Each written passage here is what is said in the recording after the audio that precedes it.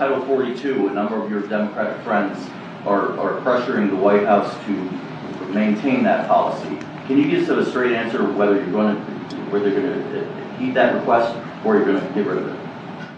I can give you a straight answer. We had proposed to eliminate that policy by the end of May. The court has said we can't so far. And what the court says we're going to do, the court could come along and say we cannot do that, and that's it.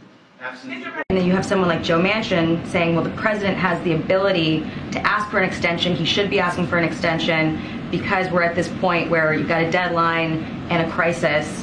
Is that within the president's authority to do that?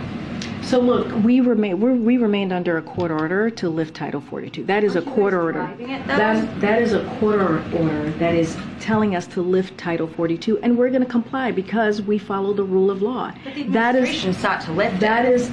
But it is a court order. But that started by you guys. It was a court order that has been provided to us, and so now we have to comply, and that is we have to comply by December 21st.